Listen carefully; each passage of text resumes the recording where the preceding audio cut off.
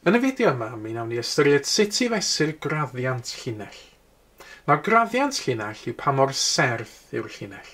Heblaw amdan llinellau llorweddol a llinellau vertigol, mae gan bob llinell sydd raddiant sydd yn naill ai'n rif positif neu yn rif negatif. Nawr, dyma ni enghraifft o linell sydd efo graddiant positif. Roedd fel dyn ni'n gweithio o'r chwith i'r dde, a dyna di'r ffordd naturiol o weithio, roedd dyna'r ffordd dyn ni'n darllen. Wrth i ni weithio o'r chwith i'r dde, mae'r llinell yma yn cynyddu, dyn ni'n mynd yn fwy, ac felly dyna pam mae gennym ni raddiant positif yn fan hyn. Ar y llaw arall, dyma ni enghraifft o linell efo raddiant negatif. Roedd tro hyn, fel dyn ni'n gweithio o'r chwith i'r dde, mae'r llinell yma'n lleihau, dyn ni'n dod i lawr, ac felly graddiant negatif yn yr achos yma.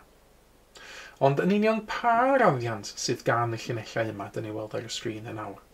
Wel, mwyn mesur graddiant llinell, mae rhaid i ni ddarganfod faint mae'r llinell yn cynyddu neu yn gostwng, hynny ydy mynd i fyny neu lawr wrth symud 1 uned i'r dde. Felly, gadewch i ni gychwyn drwy edrych ar y linell yma unwaith eto. Os dwi'n dewis pwynt ar y llinell, ac mae'n wastad yn syniad dewis pwynt sydd ar vertig neu cornel unrhyw grid neu bapur sgwariau sydd gyda ni, os da ni'n symud 1 uned i'r dde yn fan hyn, a mae o wastad 1 uned i'r dde, i fynd yn ôl at y linell, dyn ni angen symud 2 uned i fyny. Ac felly, oherwydd dyn ni'n symud 2 uned i fyny, graddiant y llinell yma ydy 3. Ar gyfer y llinell nesaf y fan hyn, os dyn ni'n dewis pwynt ar y llinell sydd ar cornel o grid, dydyn ni'r pwynt yma. Os dyn ni'n symud 1 uned i'r dde y tro hyn, dyn ni'n gofyn mynd 2 uned i lawr i fynd yn ôl at y linell. Ac oherwydd fod o'n 2 uned i lawr, graddiant y llinell yma ydy -2. Ar gyfer y llinell nesaf yma yn fan hyn, os dwi'n dewis pwynt ar y linell sydd ar cornel o grid, a symud 1 uned i'r dde unwaith eto. Tro hyn, mae'n anoddach gweld, ond dwi'n meddwl fod ni'n symud hanner uned i fyny. A dwi'n gallu cadarnhau hynna drwy feddwl fi'n mynd ar draws 1 uned arall, ac os dwi'n mynd fyny hanner arall, dwi yn gweld bod fi wedi mynd fyny 1 sgwar cyfan. Ac felly graddiant y llinell yma fan hyn ydy hanner neu 0.5 os hoffwch chi.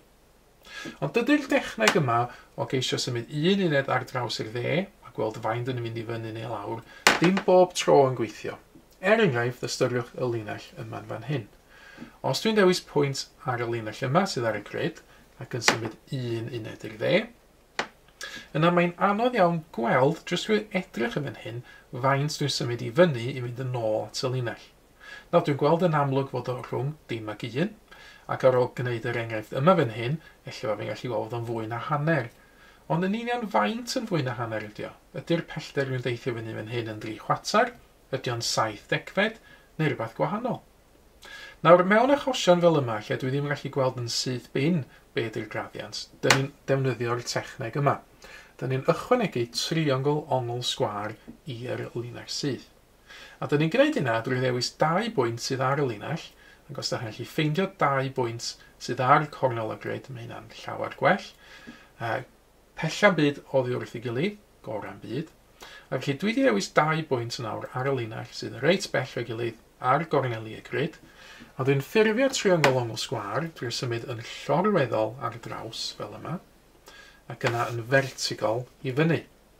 Felly dyna fi yr ongl sgwar yn fan hyn. A dwi'n gallu gweld y pellter llorweddol dwi wedi symud i fynd ar draws ydy 1, 2, 3, 4, 5, 6 uned. Ac y pellter vertigol dwi'n symud i fynd i fyny fan hyn ydy 4 uned.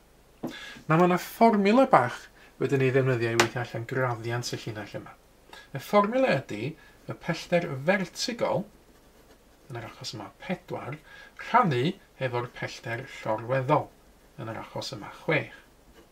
Nawr, mae rhai pobl yn cael trafferth cofio'r fformula yma, maen nhw'n drysu rhwng rhai vertigol ar y top neu'r gwylod. So weithiau dyn ni'n gweld llorweddol rhannu efo vertigol yn fan hyn. Nawr, un ffordd o gofio'r fformula yma, byddai'n meddwl amdan yr ef am vertigol fel ffram, y gair ffram, ac yn meddwl amdan yr ell yn y gwylod fan hyn am y llorweddol fel y gair llun. Rwy'n os ydych chi'n meddwl amdan ffram a llun, ac yn meddwl am rhywbeth fel hyn, lle ydych chi'n rhoi darlun ar wal, Dych chi wastad yn rhaid ffram dros llun. Dwi'n eich rhaid darlun ar wal. Dych chi byth yn rhaid y llun dros y ffram. Ac felly, os ydych chi'n cofio bod chi wastad yn rhaid y ffram dros y llun, efallai wedyn ewch chi gofio bod chi'n rhaid y vertigol dros y llorweddol. Felly, ffram dros llun yn arwain at vertigol dros y llorweddol. Yn yr achos yma, y pellter vertigol dyn ni wedi symud i fan hyn ydy 4, a'r pellter llorweddol dyn ni wedi symud ar draws ydy 6. Felly graddiant llinell yma ydy'r ffracsiwn 4 dros 6. Mae hwnna wrth gwrs yn symleiddio lawr, os dwi'n haneri y top y gwylod i fan hyn, i reid y ffracsiwn 2 dros 3, y ffracsiwn 2 dreian.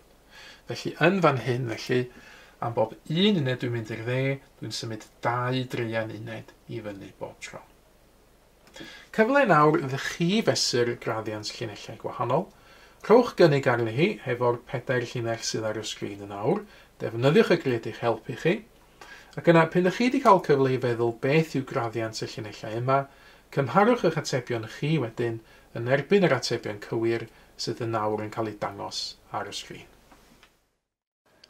Mae mwy o fideos adolygu ar gael ar ein sianel YouTube Adolygu Mathemateg. Am y newyddion diweddaraf neu holi cwestiwn, dilynwch ein cyfrif trydar @mathemateg. Neu ewch i'n gwefan www.mathemateg.com am fwy o adnoddau adolygu.